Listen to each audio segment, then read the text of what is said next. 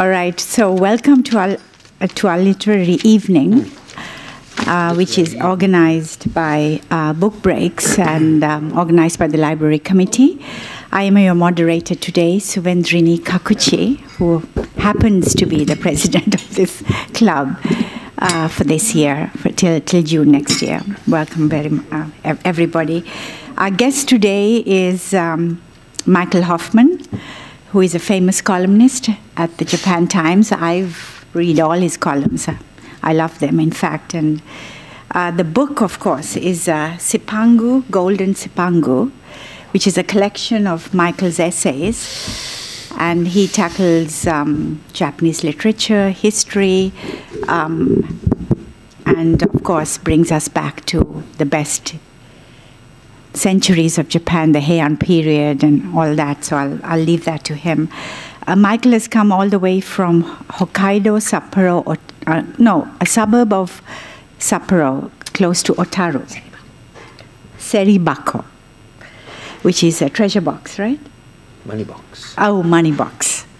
And I don't know, we got derailed talking about how wonderful the place is where he lives and how awful Tokyo is. But I'm really glad you've come all the way, Michael. And Michael is from Canada, but he's lived in Japan for more than half his life. And the book is self-published, which Michael says is a must for him, because he doesn't want editors going over his writing and changing it. So that's also very interesting for us today. And I did, because the name is so fascinating, I did do a quick Google search on Cipangu, and I didn't realize Japan had so many different names. It had Wa, I think Japan was called Wa, the Chinese Wa, and then it changed into a Japanese Wa, which means peace and harmony. And then Cipangu was given by Marco Polo. So that's my little introduction, but I'm very glad to see everyone here. The floor is over to Michael. Well, I haven't really gone into your lofty education background or anything, so go ahead, Bud. It's my turn now? Yes. Okay. Somebody said I should open with a joke.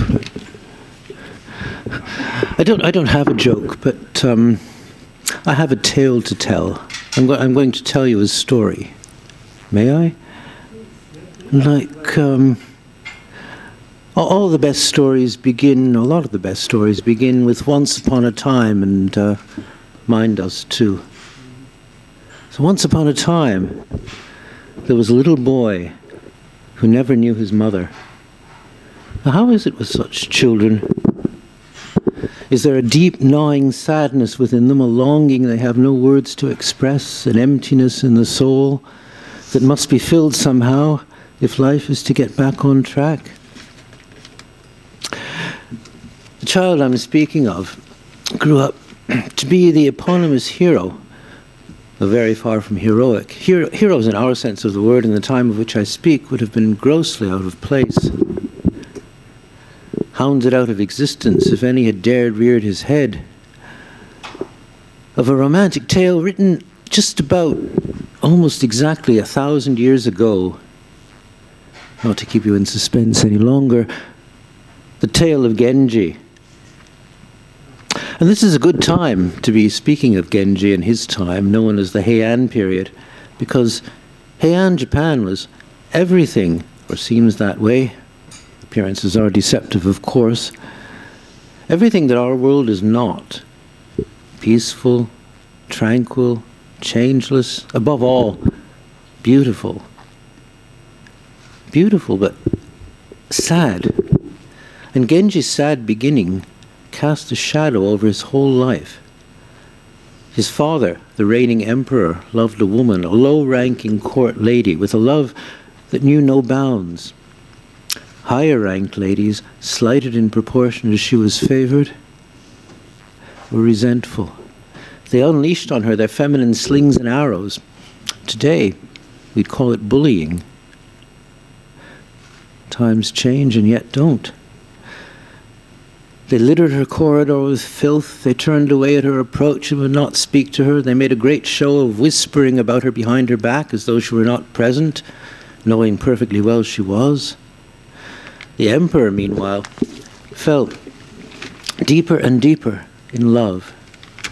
Far from basking in the royal favor, the lady sank into emotional and physical torpor, finally dying, wasting away. Not, however, before bearing the emperor a child, the shining Genji. The emperor's grief was as boundless as his love had been. He himself seemed in danger of wasting away.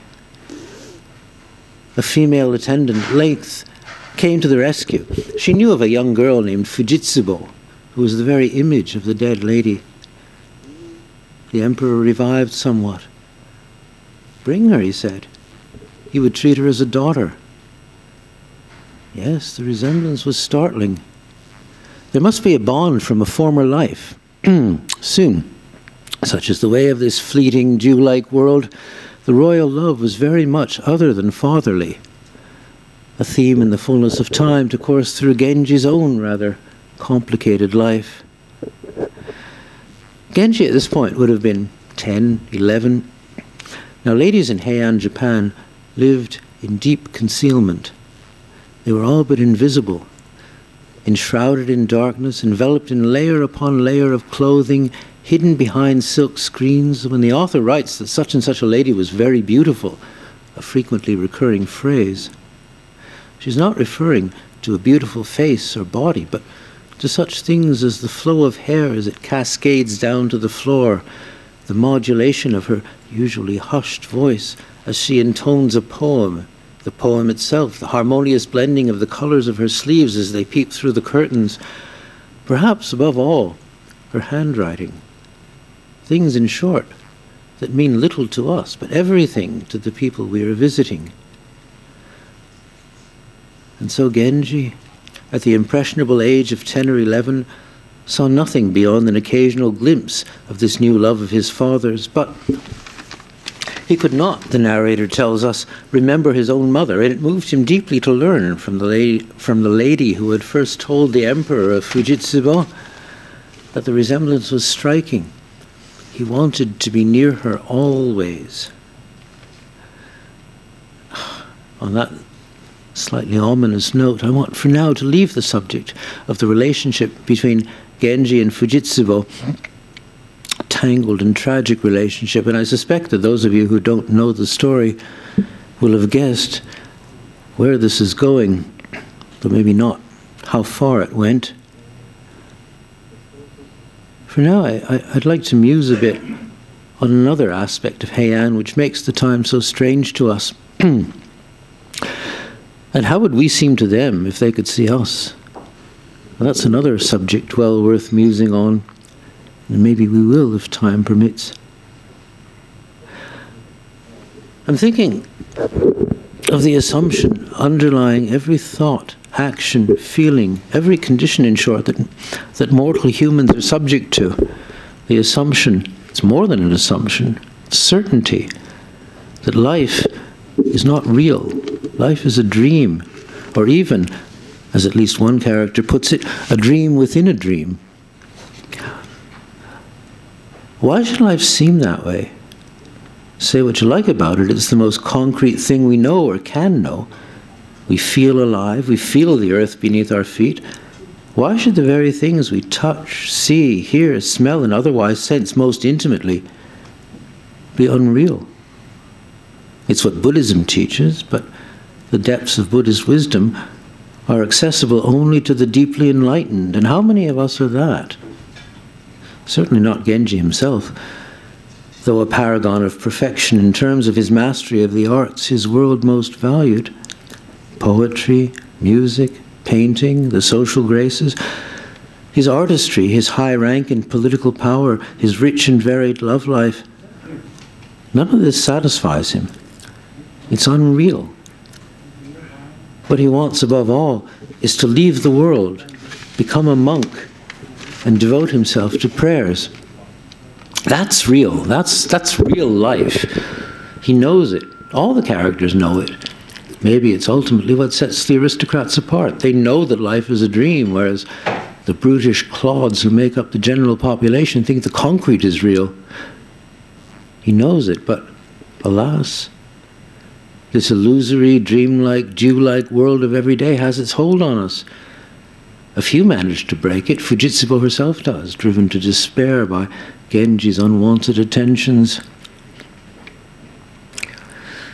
If life is a dream and this world an illusion, one does things and thinks thoughts and feels feelings that cannot but be puzzling to moderns like us, who, however we respond to life in this world, do for the most part take it to be real.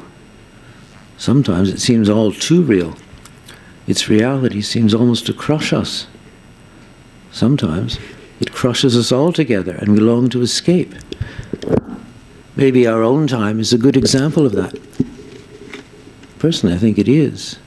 And I've been glad enough over the years to escape into the Genji. Maybe it's my way of leaving the world, or would be, if I could ever go far enough. What would going far enough mean? I sometimes picture this. Instead of reading the news daily, I would read Genji daily. All the time I now spend reading the news, seeing what's new, finding out what's happening and why and how and what it means and who it affects and how much it costs and so on. I would instead spend reading Genji. No news, just Genji. No CNN or BBC. Murasaki Shikibu. Now we're talking about a novel which, in my edition, runs to 1,090 pages. How long would it take, cover to cover? You could do it faster, you could do it slow. Let's say a year. A whole year without news. Well, that would be leaving the world, indeed. Governments would fall and rise, bombs would go off, terrorists would crow victory, anti-terrorists vow revenge, viruses would mutate, the economy would sputter and revive, and I would know nothing of it. Immersing myself instead in what I think is the sharpest controversy to arise in the entire tale, the ancient debate over the relative merits of spring and autumn. Which season is the more beautiful? Autumn with its leaves? Spring with its flowers? Which season spawns the best poetry, inspires the loveliest music? No amount of debate seems to settle the question, though we are told the autumn side always has the larger number of adherents. If Heian were a democracy, autumn would rule.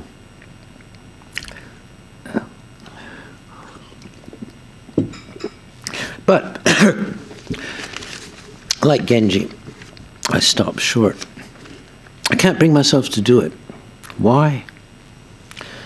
To Genji, it was the flowers, the mists, the music, the poetry, the ladies, every one of whom he sighs, even the most ill-favored, has something to recommend her that made the world irresistible. To me, probably to most of us, it's information, the fear of being left behind. And just imagine how far behind we would be left. Think of all the things that happened in just one of our years. Much, much more, surely, than happened in 400 years of Heian. Because nothing did happen in Heian. Almost nothing. People were born, grew up, lived, loved, suffered after their fashion, their highly poetic fashion, 31 syllables at a time, and died. The seasons changed. This imperial reign gave way to that reign. This festival passed, the next festival loomed. There really is something a little bit unreal about this. Imagine a person born in 794, year 1 of Heian, dying 50 or 60 years later, if not 30 or 40, for life was precarious and often short, more often short than long. People really did fade away like the dew. It's not merely a poetic cliché. They faded away, they sickened and died, and there was only so much the priests and exorcists could do about it. Imagine this person coming back to life around 1150, towards the close of the era. Would the world be different, the environment incomprehensible, the manners bizarre? Not at all. Our time traveler would blink, shrug, and promptly resume the life he or she had left, forgetting within a day or so that it had been left. Now try to look 400 years into our future, to the year 2400. Even 10 years ahead makes us dizzy. Our descendants 400 years down the road will look back at us and see what? Would we seem as weird to them as Heian seems to us? Would they even recognize us as being of their species? It's really an astonishing thing, such a motionless, eventless world spawning such a novel as The Tale of Genji. A vastly peopled, intricately plotted, vibrantly alive work of an art form that in the Western tradition depends on action, surprise, suspense, the intrusion of the unexpected, a sense that almost anything can happen.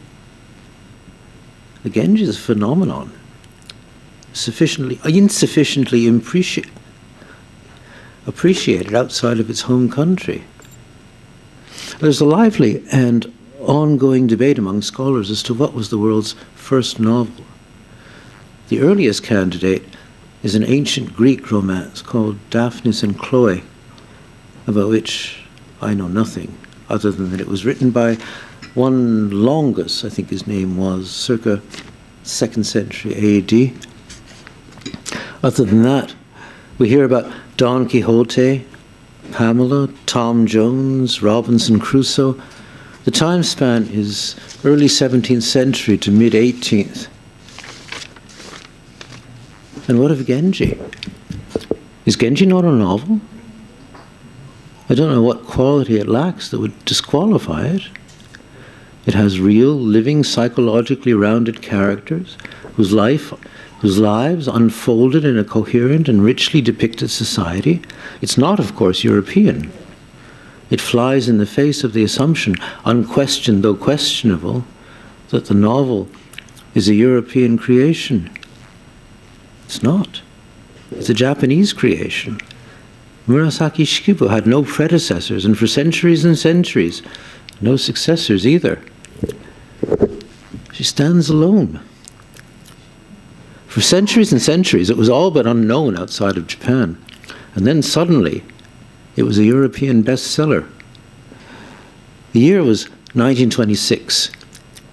A British scholar of Chinese and Japanese culture named Arthur Waley published the first installment of his translation. It rang a bell, it struck a chord. No less a critic than Virginia Woolf was in raptures over it. While Europe was still stuck in the medieval dark ages, said Woolf, this court lady, Murasaki Shikibu, was sitting down in her silk dress and trousers with pictures before her and the sound of poetry in her ears, with flowers in her garden and nightingales in the trees, with all day to talk in and all nights to dance in. Was it really like that? I confess I haven't read the Waley translation, being a devoted fan of Edward Seidenstickers, but Virginia Woolf seems to me to be visualizing not so much Heian Japan as ancient Persia. Be that as it may, imagine a world gutted and traumatized by the war to end all wars, World War I, invited to sojourn for a time with Genji and his friends. Another contemporary reviewer of Waley wrote, "It is a refreshment and a delight to be transported into an atmosphere and a society which reminds us of nothing we have ever known."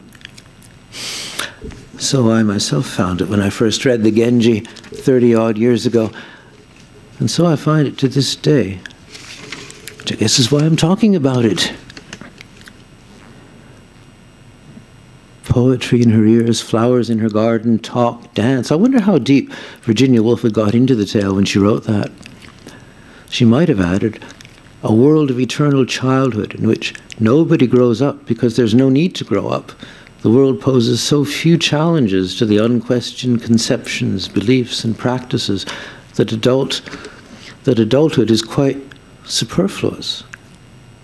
She might have added, but didn't so far as I know. A few other things as well. One in particular has struck other Western critics.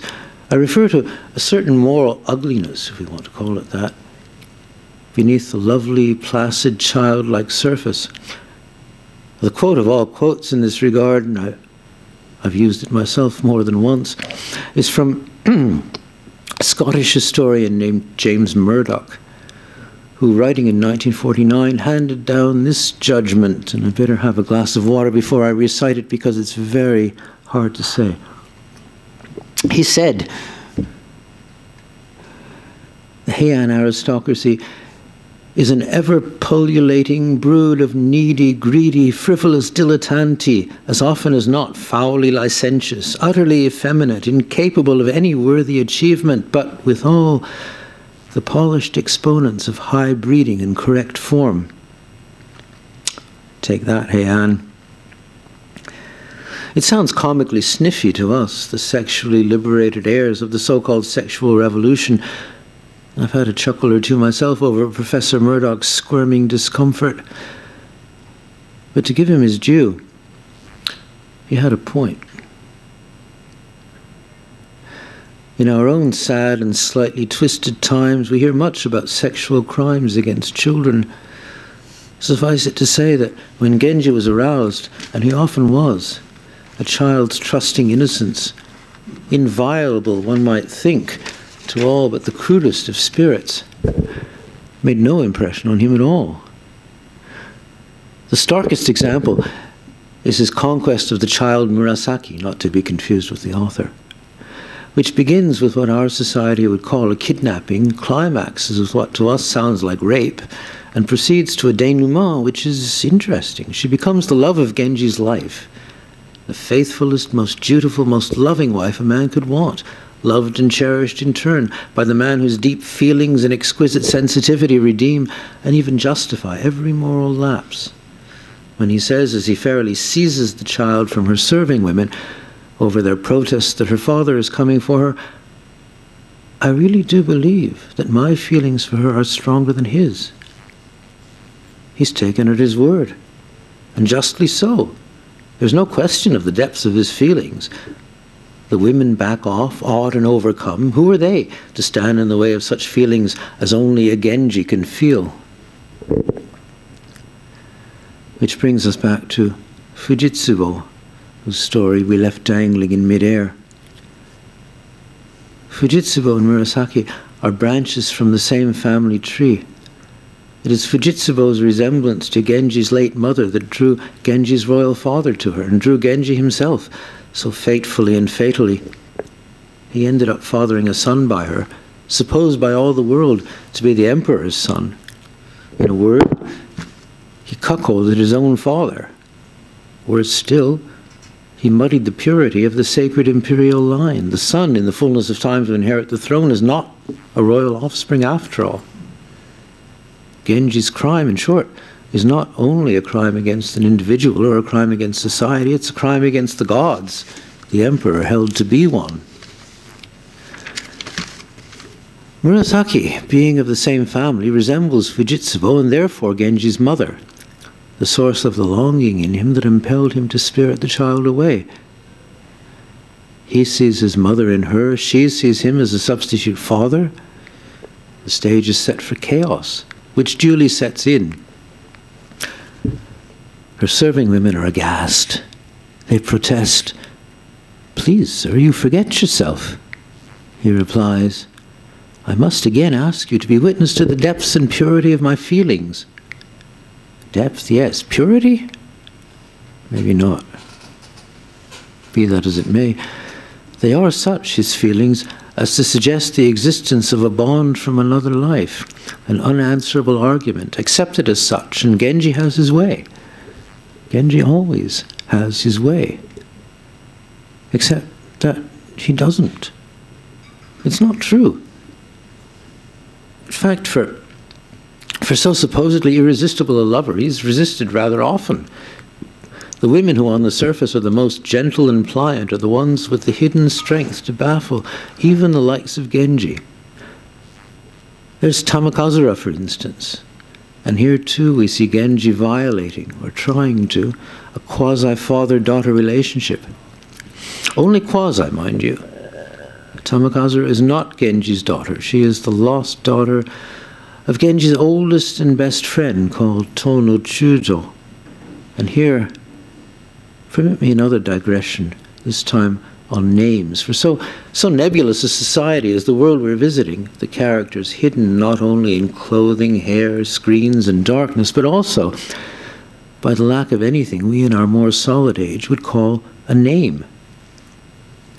A Seidensticker in his translation, I think Whaley in his, gives each character one among the many changing sobriquets he or she bears as the tale unfolds. The name Genji itself merely signifies the non-royal status his mother's low rank condemned him to. Otherwise, all the names are references to poems composed by or about the character. Murasaki means lavender, Fujitsubo means wisteria tub, Tamakazura, a string of jewels. Another of Genji's loves is called Oborozukyo, the lady of the misty moon. His first wife, Aoi, heart vine. I'm not sure what heart vine is, but there is Suetsumu Hana, the safflower lady, she of the red nose, the lady of the orange blossoms, and so on. The young man who later in the tale cuckolds Genji very much as Genji cuckolded his father is called Kashiwagi, oak tree. He's the son of Tono Chujo, just mentioned, whose name is a rank and maybe best translated captain. All names changing as rank or poetic inspiration decree or permit. A translation subsequent to Seidenstickers by Royal Tyler is faithful in this regard to the Japanese original. His naming corresponds to Murasaki Shikibu's. I haven't read it, but I've sampled it, and it's pretty hard going. Very easy to get lost in who's who. Well, that's by the way.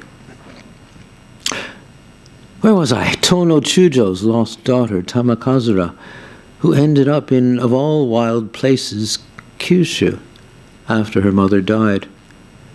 Well, that's too long a story to tell here, but one digression leads to another. And speaking of wild places, there was the tiny civilized little enclave of the capital, Heian-kyo, the city of peace and tranquility, today's Kyoto.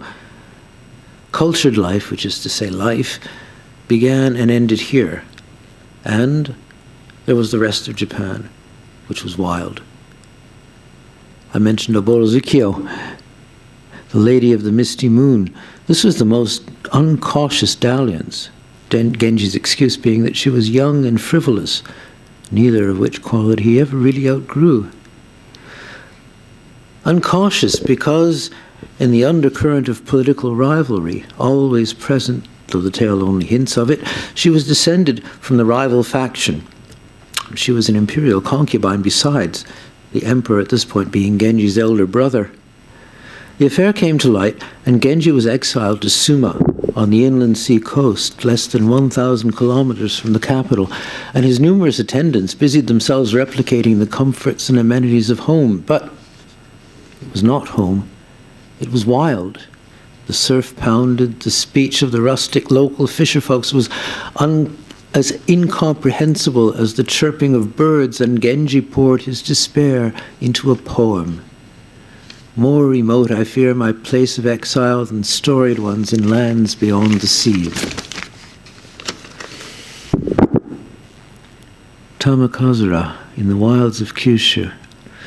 Numerous adventures and hardships bring her back to the capital at last, hardly countrified at all, strangely enough, possessing manners and graces worthy of her rank. A chance meeting at a temple with her old nurse, now in Genji's service, brings her into Genji's orbit. He knows she is his friend's lost daughter. Well, that will be his little secret for the time. He'll say nothing to his friend. He himself will be a father to her, but it's Murasaki all over again. He can't keep his hands off her, so beautiful is she. I can't imagine deeper feelings than my own, he says. The author's arch comment is, "It all seemed rather beyond the call of paternal duty." Terrified and appalled, Tamakazura defends her innocence, Genji surrendering at last with the aristocratic grace one expects of such a man. Well, he thinks, I'll let my brother have her instead. That way, she'll at least be in the family within reach. His brother, Prince Hotaru, is an eager suitor. Not that he has seen her. It goes without saying he hasn't. Heian aristocrats glimpse one another occasionally, more often are invisible to one another. It's enough for Prince Hotaru to know her story, to have heard her whispered voice, to have been favoured with a non-committal poem or two in answer to his own passionate outpourings. Genji decides to help him. At a garden party, as music and sake flow, he releases a bag of fireflies, in the glow of which Hotaru does catch a glimpse, a dazzling glimpse of dazzling beauty, and his heart catches fire. Hotaru, incidentally, means firefly. Prince Firefly. Sad to say, it all comes to naught in the end. Tamakazura's fate lies elsewhere. Another story, unfortunately, too long to tell here. I'd love to tell it. Speaking of characters glimpsing one another, I haven't mentioned Genji's son, Yugiri, meaning evening mist. His mother is Genji's first wife, Aoi, Lady Heartvine. It was an unhappy marriage arranged when Genji was 12 and she's 16. They never did take to each other, typically of marriages of political convenience. Anyway, she died giving birth to Yugiri, or in the grip of an evil spirit, as Heian would have it, the spirit of one of Genji's cast-off loves, wandering abroad and wreaking vengeful havoc without the woman herself knowing. In any case,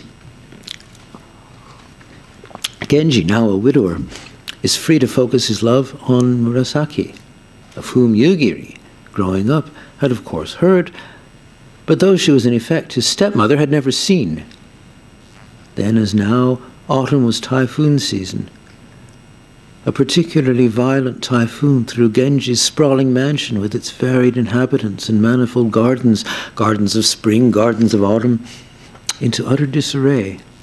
Curtains were upset, concealment vanished, and in the confusion, Yugiri, who had seemed to be about 15 at this point, catches a glimpse of the momentarily uncurtained, though of course very heavily clothed, Murasaki. Oh dear. Such beauty, the narrator tells us, was irresistible. It almost frightened Yugiri to think why Genji had kept him at such a distance. Genji was with her. Smiling at Murasaki, Genji was so young and handsome that Yugiri found it hard to believe he was looking at his own father. Murasaki too was at her best. Nowhere could there be a nearer approach to perfection than the two of them, thought Yugiri, with a thrill of pleasure. Oh, we think we know where this is going, don't we? But Yugiri is a very different sort than his father. The matter pretty much ends here, and it is gratifying, or is it just a shade disappointing, to learn that he grows up into a staid and rather stuffy man. We like him, admire him, respect him. He's of course very handsome, as anyone in Heian who is anybody would have to be, but we would never dream of reading a 1,000-page romantic novel with him as the hero. I spoke earlier of escaping into Heian, and I would like, in the time remaining, to elaborate a bit on that. It's an escape from this time, place, and circumstances into almost their diametric opposites. From ugliness to beauty, frenetic change to virtual changelessness, noise to quiet, mass culture that excludes no one to aristocratic culture that excludes almost everyone. This is by no means to say that our time is all bad and theirs is all good. What, I wonder, would Genji and his friends think of us if they could spend a day among us? The first thought that occurs is, be our invitation ever so friendly, they wouldn't come. Why should they? They had no desire to escape their world. Quite the contrary, of other worlds, of lands beyond the seas, they knew nothing and cared less. China, of course, they knew through its poetry, and India much more vaguely through Buddhism, and that quite sufficed. They sought to know no more. How, we wonder, can a civilized people, so highly cultured, be so incurious? Once upon a time, Japan and China had enjoyed a rich intercourse. China was Japan's teacher in the arts of civilization, and Japan a willing disciple. But China's politics grew unstable, and Japan, a century or so before Genji, stopped sending its priests, scholars, and merchants. It withdrew to assimilate its new learning, to Japanize it. That, in a phrase, is what Heian culture was, a Japanization of Chinese literature, philosophy, and government. Their lack of curiosity puzzles us. We who are so infinitely curious, forever asking who's doing what, how, why.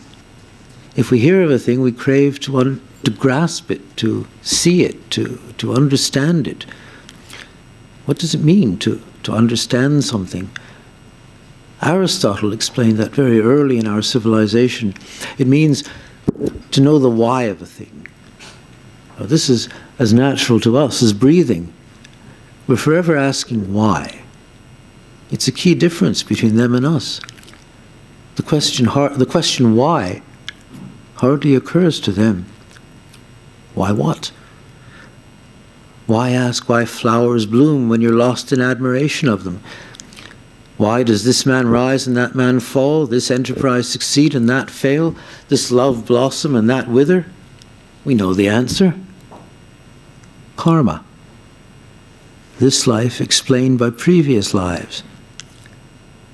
We live those lives, but in this life have no access to them. That's a given, unquestioned and unquestionable. To ask why karma operates, what is the nature of human destiny, why the world is the way it is, what the gods have in mind in dealing with us as they do. All the various questions that have tormented Western civilization since its very birth left the Heian courtiers cold. So any hope that one or two or three of us landing among them from our baffling and bewildering world would stoke their curiosity is vain. Come with us, we'd say. We'll take you back to the future, show you around.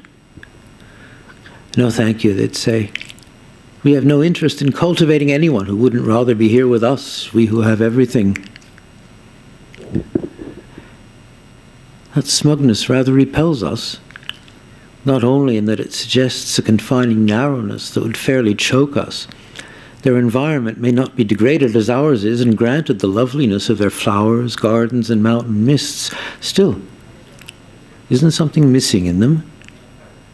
Much. On the other hand, there's this way of looking at it. Instead of questions, they had feelings. Instead of explanations, they cultivated emotional response to nature, to human relationships, which are themselves aspects of nature.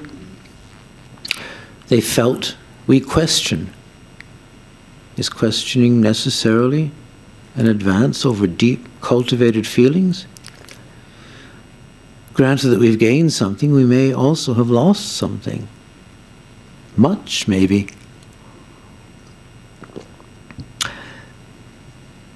Genji's world was so very, very narrow, and ours so very, very vast.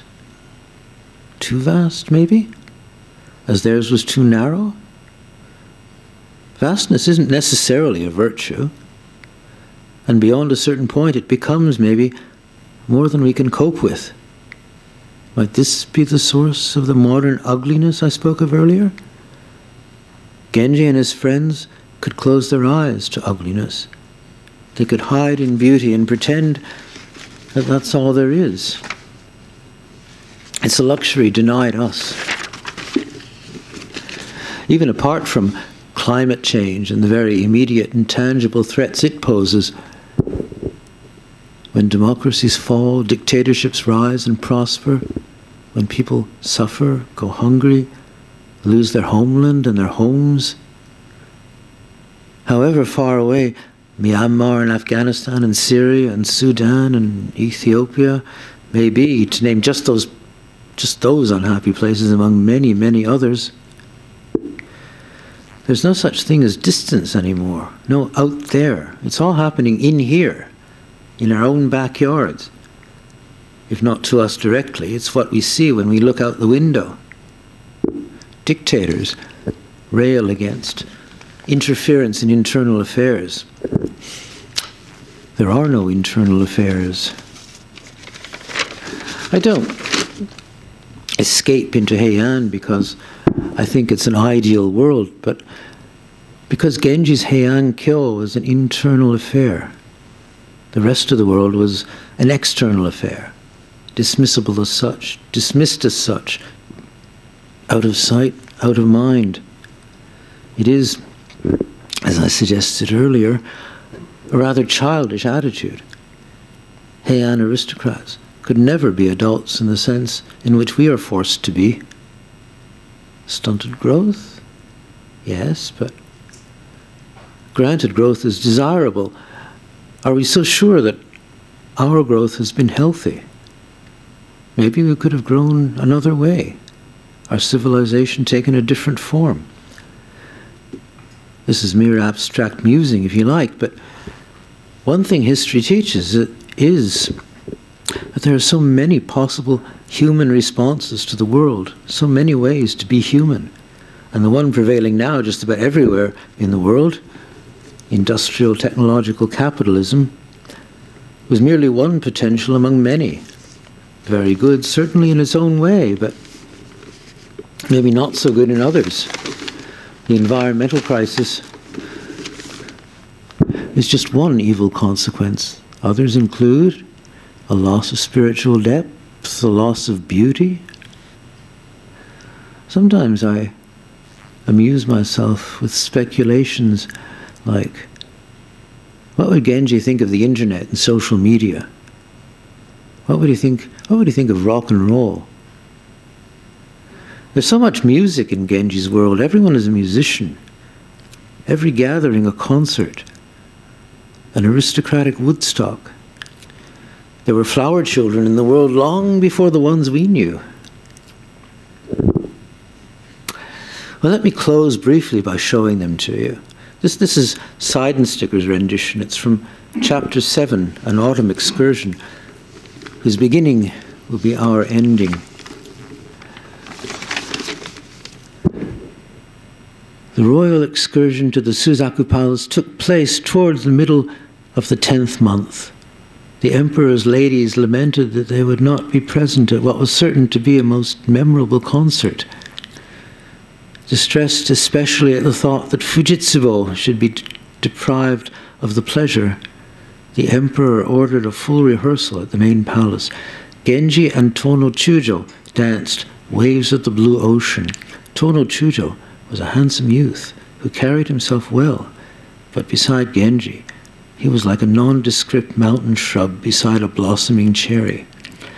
In the bright evening light, the music echoed yet more grandly through the palace, and the excitement grew. And though the dance was a familiar one, Genji scarcely seemed of this world. As he intoned the lyrics, his auditors could have believed they were listening to the Kalavinka bird of paradise. The emperor brushed aside tears of delight, and there were tears in the eyes of all the princes and high courtiers as well. As Genji rearranged his dress at the end of the song and the orchestra took up again, he seemed to shine with an ever brighter light. Don't you almost feel as if you were there? to Fujitsugu, it was all like a dream. How she wished that those unspeakable occurrences had not taken place. Then she might be as happy as the others.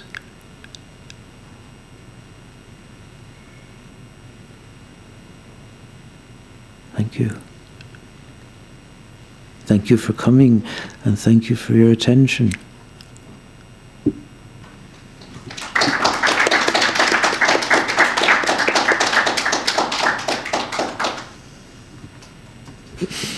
Thank you, Michael. Floor is open for questions. Yes, Steve.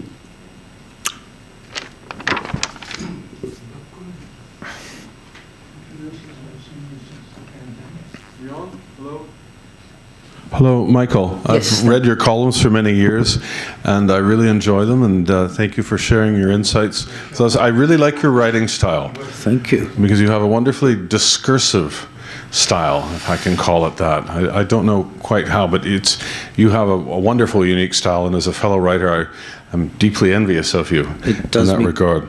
Good to hear that. Thank you. Yeah, no, seriously.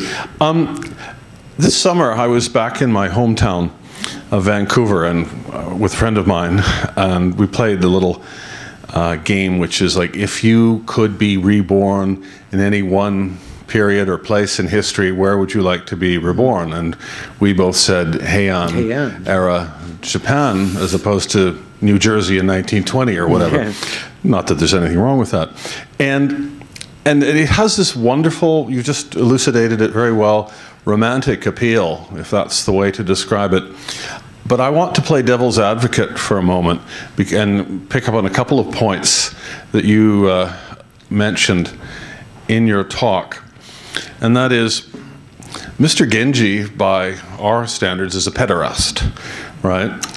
He's a child abductor, and he's also a member of a tiny aristocratic class in a society where presumably 99% of the people lived in squalor, penury, if not misery. Not that there's anything wrong with that. So, so I've heard. So I remember many things. Starting to read the Genji Monogatari in translation and thinking, this character is deeply unpleasant. To me, I prefer the Pillow Book by, say, Shogunon, right? That's more sort of bitchy and, you know, gossipish, right? But Genji Monogatari left me cold. Now, my question is then, why should I go back to it and read it? Thank you. Presumably I should. Thanks, Steve. Well, one of the things that has always utterly baffled me about Genji, and baffles me to this day, is that I think everyone here and everyone living in our time would agree with every word you say, and certainly I do. And yet, people in his own time never condemned him as a pederast, as a child molester, as a... I mean, certainly they didn't condemn their own society as exploiting 99% of the population who were desperately poor and living in squalor. The people living in squalor, the 99%, simply didn't exist. There's you mentioned the Pillow Book. Now, I remember in the Pillow Book, there is a passage about carpenters, a famous passage about carpenters who came to do some repairs at the palace. And Sei Shonagon comments on their manners as they are eating their soup. And the carpenters are gulping and slurping their soup. And Sei Shonagon's comment is, you know, if this is the way of carpenters, I can't call it very charming. Well, certainly it's not charming, but the point is that these ever needy, greedy, frivolous dilettanti, the ever pullulating, by the way, I don't know what the word pullulating means. I came across this quote long ago. This is another digression, I'm sorry, but I came across that quote long ago, and there was the word pullulating in it. I didn't know what it meant. I can guess it means something lewd, but and I made up my mind not to look it up. I don't want to look it up. Some things are better not to know. It just has such a nice sound, pullulating. Leave it at that. Anyway, that's by the way. No, I agree with you. Heian society is contemptible in many, many ways. And would we want to live in it? Yeah, I would like to live in it as a member of that 1%. I mean, I would like to be Genji. You wouldn't want to be the 10-year-old girl. I wouldn't want to. Well, but Murasaki is a happy woman. Yeah, she's writing about this. Yeah. Right? No. Murasaki Shikibu, the author, is not Murasaki, the character. I understand, right? But no, she's not. But Murasaki, the woman. I mean, there's this marvelous passage, astonishing passage, where Genji deflowers her for the first time. She must have been about 10 or 11, and Murasaki is in tears and in terror, and Genji is saying, Genji says, well, you know, what's the matter with you? Why are you so upset? I was hoping for a game of Go, he says. I don't remember the exact wording. I don't remember the exact context. But it's not context, but it's something like that. It's the most grossly insensitive. I mean, this from the man who was a paragon of sensitivity. I mean, the most grossly insensitive response to her feelings. And yet, she is a happy woman. She considers herself blessed among women because she is Genji's love. And Genji does love her all his life. So I should read it? You should read it, yeah. I looked up Pululi. Read it, eh? I looked up Pululi. Do you want to know what it means? I'm sorry. Oh, pullulating. No. Okay. No, I've gone this far without knowing. Let me go a little farther. Pretty well. I can guess pretty well. It means something lewd, right? It's not rude, but it's... No, lewd. But it's not lewd. It's not. Oh. It's very biological, shall we say. Yeah, okay, well, same thing, right? Yeah, so you...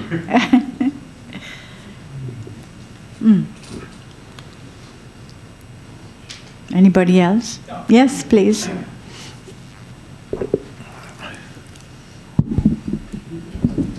Michael, thank you. The very interesting talk was very enlightening and entertaining. You alluded to the fact that you prefer the side and sticker translation. And you also alluded to the Whaley translation and to a later translation, I believe an Australian. Oh, right. Yeah. Yeah. And I believe there's even a translation after that. I believe now there are at least 4. Is that correct? 4 translations in English. I don't know anything beyond Tyler's, beyond Royal Tyler's. I think there's another one. Has anyone confirmed that? I think there's one beyond Tyler's even. My point is, I haven't read the book yet. I've been meaning to. You haven't? I haven't read it. I confess, I haven't read it. I will hope to get to it. You Someday. astonish me. It's shocking. I'm shocking. I mean, anyone else not read the book? Am I the only one that's? Oh, 2 of us, and 3 of us. We form a club here. But we form a club. 3, right? We form a club. I want to see you afterwards. We'll talk. Okay. Okay. Well, I made a friend out of this anyway, being ignorant. But anyway, the point is, if I'm about to embark on this year-long journey, what would you recommend? Which book should I read? Which translation? Side and sticker. Can I just ask you to identify? Myself? Yes. Okay. Your name and I'm sorry. whatever. I know Michael over 20 years. I didn't. Yeah. Anyway, I forgot everybody else does not know me. I'm the person who's not read Genji. One of the 3 of us in the room. However, my name is Bert Sabin. Bert Sabin. Thanks. What do I do? What do I do? Literary critic. I have a lot of times I don't read Genji anyway. No, actually, I work at the U.S. Embassy. I work at the U.S. Embassy. I'm not in the cultural department, obviously, because I'm ignorant. I'm ignorant. Anyway, I work at the U.S. Embassy, so I'm a poor representative of my country. Thank you. Many apologies. Anyway, so Michael, what should I do? I'm going to spend a year on The only this. translation I really know is the side and sticker one. I love it. Right. His prose is so beautiful, just so beautiful. I've dipped into Whaley just a bit, and after side and sticker, it pales. I mean, it's like Tono Chujo beside Genji, you know, the mountain shrub beside the flowering cherry.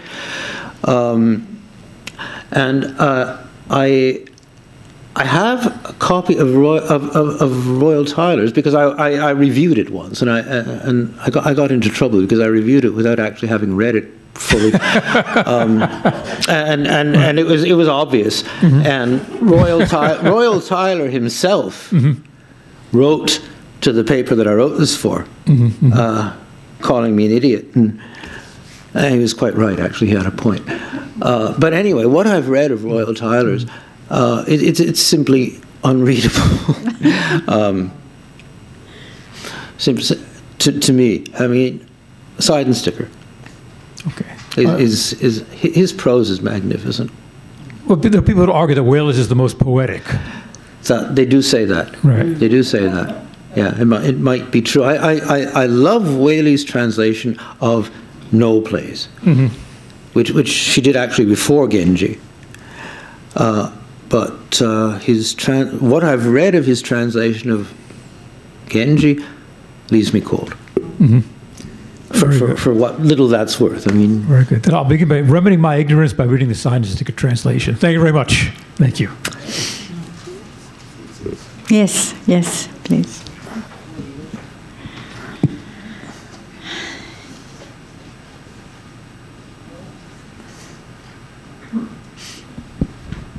Yes, hello, my name is James Cole. I'm actually a physicist. I am a former professor and now a technology consultant. I hope it's not a question about physics. But my question to you, I'm also, as a sideline, I'm very interested in history. And one of the things I'm curious about, you mentioned that the Heian era was very unique, at least the upper class were not very curious about the outside world. But what about China? What about Thailand and Korea? These were also very closed worlds. And then I wonder too, you know, there's a big contrast with Europe. I mean, way back, lately I'm reading about Herodotus of ancient Greece about 480 BC. That's interesting, so am I. And who else is reading Herodotus? Someone is reading Herodotus? I am. Oh, you are? Oh, you're reading Herodotus. Very interesting. Actually, I'm reading Thucydides, not Herodotus at the moment. Thucydides, but Thucydides came after Herodotus, yeah, right. A little bit more logical than Herodotus. But anyway, the point is that the contrast is, I mean, Greece was older than Heian. I mean, when Thucydides and Herodotus were writing, this was about 480, 450 BC, thereabouts, and Heian is about roughly 1,000 years later. But they were quite interested, at least these writers, were quite interested in the outside world, right? I mean, they were very curious. And why was Greece different than, say, East Asia? I mean, what made Greece so different? What made, and I presume, by East Asia, I mean Thailand, these other areas, and I presume Heian was maybe similar. So, I mean, I have really two questions. Was Heian really different from the rest of East Asia? And then what made it different from, say, Greece at 1,000 years earlier, as far as curiosity? Oh, that's a great question. If I could answer that, I'd really be a sage, wouldn't I?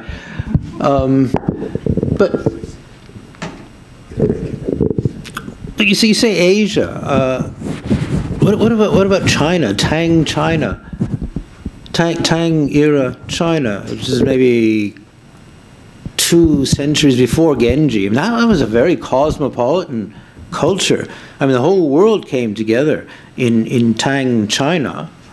In Tang China, there were Muslims and Christians and Jews and Zoroastrians and. So you're saying it was quite different. As far as I know,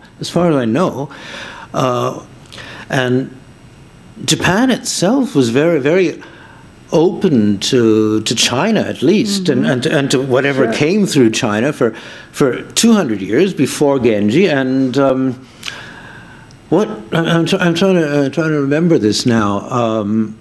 It was around 100 years before Genji's time when Tang collapsed, and there was political turmoil. I mean, there are people here who know a lot more about China than I do.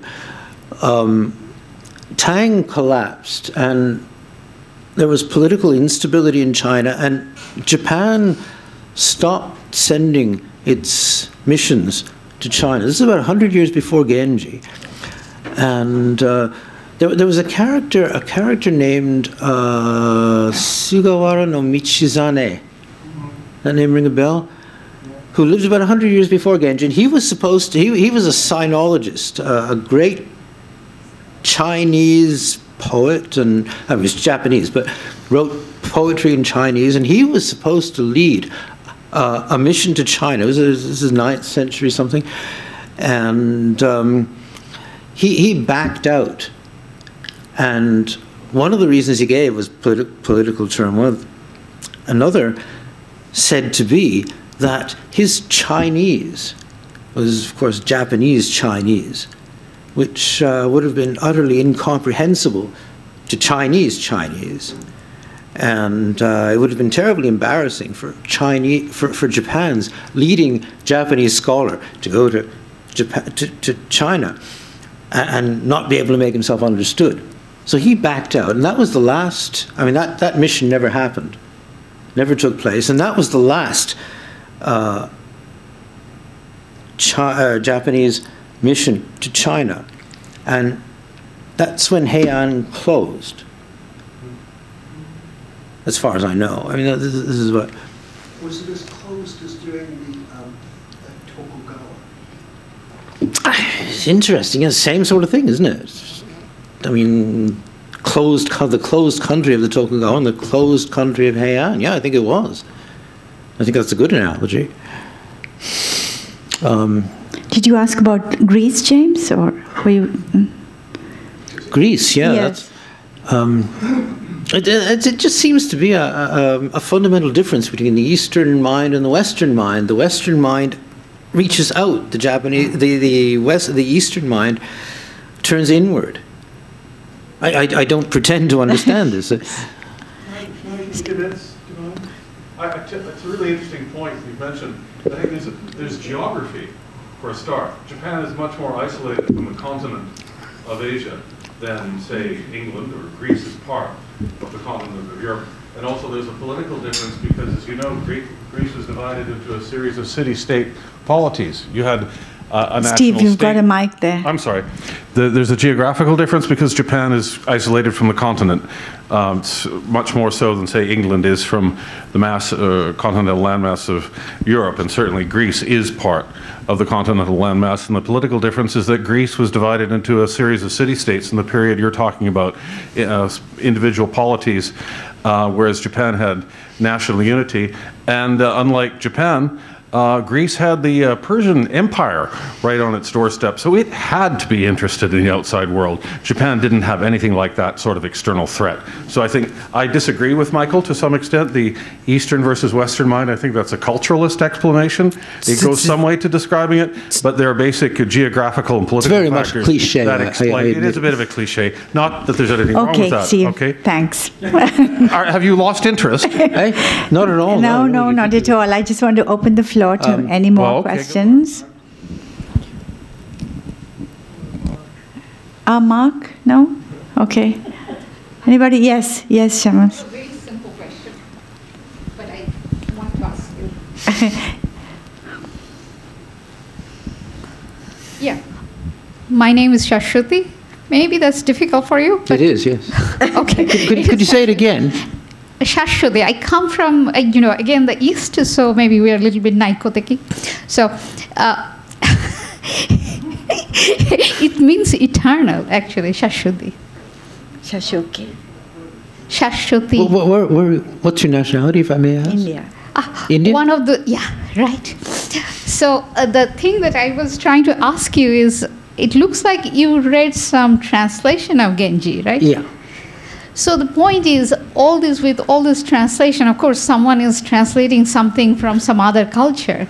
So, I mean, is there any reason to believe that it is authentic? It is, the exact representation of what Murasaki Shikibu wrote? No. Okay. No. So then there is In fact, just excuse me for one moment. There's every reason to doubt it, because each translation is so different from every other. Right. Exactly. So the person who's doing the translation also bringing in their own ideas, Sure. right? So the thing is, I mean, your presentation definitely is very nice. Though I don't come from literature background or arts and humanities, it's not my subject at all, so I don't understand. But still, it sounded pretty good. Now the question is, what were you trying to say? I mean, because I come from rational background, because I'm science. I'm sorry, you come from a what background? Rational. I mean, because I'm from science technology, so I have some rational thinking. So what I'm trying to understand is, so were you trying to say that through Genji's eyes, can we analyze the Heian period, which is about 400 years? Oh, there's a lot more to Heian than Genji. If I take your point correctly, certainly there's a lot more to Heian than Genji. What's my point? I was going to boil it down to a sentence or two. Heian is the most. We were talking about this before the break, before the talk. It's the most different thing I know, the most different period and set of cultural attitudes I know to what's going on at present. And at the risk of opening up a real can of worms here, what's going on at present in many ways seems very repugnant to me. And I long to escape into the most opposite thing I know, which happens to be Genji and Heian. I've read, I think, most of what was written, most of what survives from the Heian period, but Genji is the one that happened to make the strongest impression. It's the one I keep going back to again and again whenever I feel like what I feel like these days, that I just got to get away from this. And that's where I go. Have you ever read the original Japanese? No, I'm not capable of it. I would love to. I would very much like to. As a matter of fact, just not very long ago, I searched the net for an edition of the original. So, I mean, I wouldn't be able to read it without referring to the English, but at least with the English at my side, I could sort of get the flavor of it. But I couldn't find it. I couldn't find an edition. There are numerous modern Japanese translations of Genji, but I'm not really interested in that. I would love to sample the original, if it's at all possible. So what would be your guess, that this translation is more or less an authentic representation of this thing, or translation of? The only thing I can say for sure is that Seidensticker claims it is. And Seidensticker says that he loved the Whaley translation, but he feels it was not sufficiently authentic. He felt that Whaley embroidered too much. He left things out that he didn't like so much. He converted too many of the terms into Victorian British, so that you almost think that you're in early 20th century England, as opposed to Heian. And he was moved to begin his translation, he said, as a corrective to Whaley's too free translation. So he made a point of being as literal as the English language would permit. Now, of course, the English language doesn't permit 100% literalness, because English is so different from Japanese. We all know that. I mean, English is different from modern Japanese. How much more so from Heian Japanese? There is another point, because we were discussing about the Eastern thinking and Western thinking. So the translation is from the Western thinking, Sure. someone with Western thinking. So I mean, this is just curiosity. As I said, I don't understand. Right. Thanks. No, that's an important point, because coming from Asia, I know that a lot of the the translation, the English translation, is what people know about Asian literature. I mean, most of them. And I think in Japan, I mean, the Whaley and Side and Sticker is really what brought Japanese literature into the international world, right? Which is embraced by Japan. Any other questions? Oh, well, I'll get, yes. Kurt, please go ahead. No, James had a chance.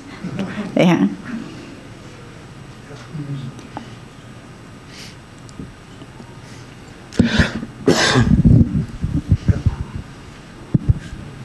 My name is Kurt Sieber. I'm an associate member. And why did I come here tonight? I have been reading over many, many years your articles or your columns in the Japan Times. Thank you. I'm not finished yet. And of course, I had some kind of an imagination of what that person is. Because it was very practical, very useful. It was explaining us many things about Japan as it is now, what the real thing is doing, rather than what NHK is telling us. And now I have the feeling that they're two totally different worlds in what we saw tonight or listened to tonight. And well, how do you connect these two different worlds? I'm sorry, I'm not clear on what two different worlds you're referring to. Could I ask you to take the mask off? Okay, I'm sorry. Okay, well, we are talking of a very. Or you were talking tonight about the history, long-term history of Japan, or a part of it at least. And on the other hand, in the Japan Times, you were totally about today. And at least that's my feeling of reading of what you have been writing, which was extremely useful in many ways to understand Japan as it is now. And so that's why my question comes. Well, there is a difference between the 1,000 years ago and today. Thank you. Yes. Oh, perhaps I should explain that I write two separate columns for the Japan Times. I write one on history and another column which is completely separate on what's going on today. So how do you go between the two worlds? How do I go between the two worlds? I think I'm. There's this word. The word I'm thinking of is reactionary. It's a very good word, and it's not a very nice word. It doesn't have very nice associations. But I think its literal meaning is an instinctive resistance to change. And I think I'm a reactionary. Not an intellectual reactionary, just an instinctive reactionary. That's the way novelty strikes me. My first response to novelty is stay away, you know. I don't like it. And of course, this time we're living in right now is an age of onrushing novelty. And I'm sort of defending myself against it maybe by taking refuge in the past. Maybe that's... I hadn't really thought of it in quite those terms before, but maybe that explains it to some degree. Okay, right. So it's 8:30 and we have to stop. But thank you very much, coming all the way from Otaru. It was a pleasure. It's the second time at the FCCJ. Thank you all for coming. And this is a token of our appreciation, a one-year honorary membership.